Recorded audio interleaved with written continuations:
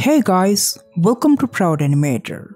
In this video, I'm going to show you guys the step-by-step breakdown of how I made this cab explainer animation project from beginning to the end.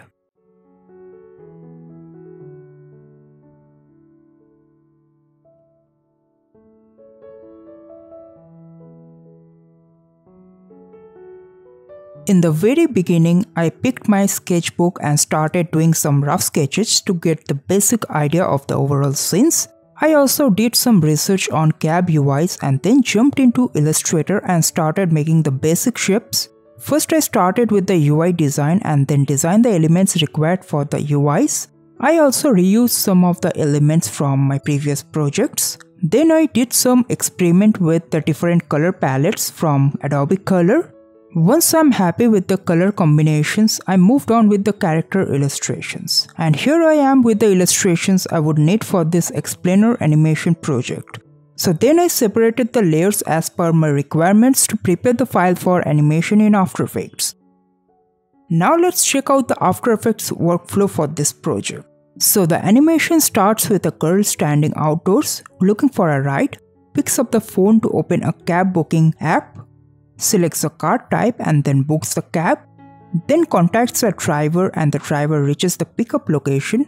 Girl gets in and the driver begins the ride. After they reaches the destination location, the girl adds a review to share her experience. So this is the overall idea of the project. Now let's jump into After Effects. In After Effects, I started with the first frame. I rigged the character with the help of Twig Bezier plugin. So I rigged the face with twig connectors and picked a 2D slider for this one to rig the face of this character so that I have an option to animate the character's face in both in X and Y axis. Now after that I parented all the facial elements with a null. I then created 3 sets of keyframes both in X and Y axis of the position property, one neutral pose, a up and down pose and one sidewise pose. And then linked the properties with the sliders in both in X and Y axis. Then I linked the other elements linked with the head with the slider in the same process.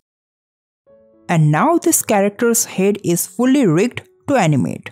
To animate the face, I only moved the slider controller in the direction I wanted it to move, and here it's turned.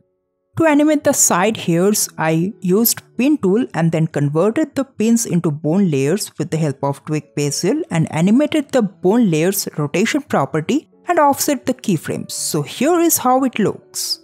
And then I moved on with the hand rigging. So to rig the hands, I again used Twig Bezier plugin. I picked an arm structure to rig the arm and then animated it with the help of the Twig controllers. So in the first frame, the character picks up the phone and in the next frame, the scene cuts to the close-up view of the hand holding the phone. So to add a match cut, here I use the motion of the hand to maintain the continuity of the scene. In the hand close-up shot, I change the perspective of the hand when she is picking up the phone and bringing it closer to the camera. So I scaled up the hand layer when she is moving the hand closer to the camera and adjusted the shape path property of the forearm layer accordingly. To animate the hand, I used the rotation property to bring the hands into the scene and then rotated the individual fingers and the joints to animate the finger tap and swipe. Here I also could have used twig structures to rig the fingers, but I wanted to add some follow through later on, so I animated it manually. To add some perspective on UI, I oriented the UI composition in 3D and then animated the UI with basic scale, position and opacity property of the layer and then animated the line strokes with trim path. So after the cab booking, I again added a match cut for the hands close-up view to the girl in front view. And here I again used the motion of the hand to make the scenes look continuous. In this scene, I reused the face rig of the character from the first frame and then added some lip movement here as well. So for that, I animated the shape path property for the lip layer. So here I added a split screen. So for that, I used Alpha Track Matte to bring the next frame into the scene. So here I rigged the face of the characters with twig connectors again. So I picked a 2D slider for this one as well. To animate the curve, I added up and down motion keyframes for position property in a loop.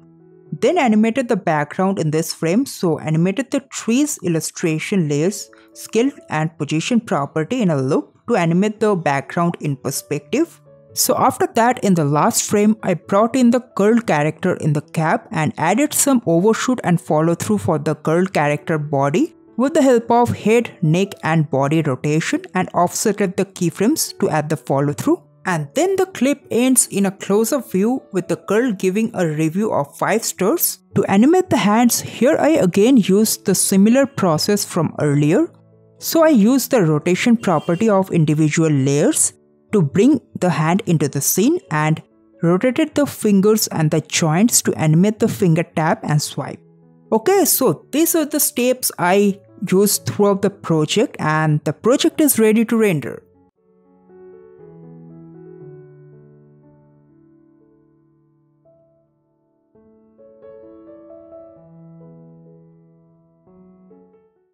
So that is it for this video. I hope you learned a few important tips and tricks to help you in your projects. If you want to learn how to rig face of a character with quick connectors, you can check out my other videos on character rigging, where I explained it in full details, so I will be linking that in the description, or you can click on the I button on the top right corner to check out the tutorials.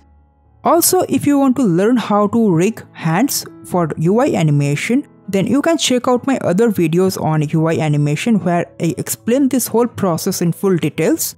So I will provide the link in the description, and you can also click on the I button on the top right corner to check out the tutorials.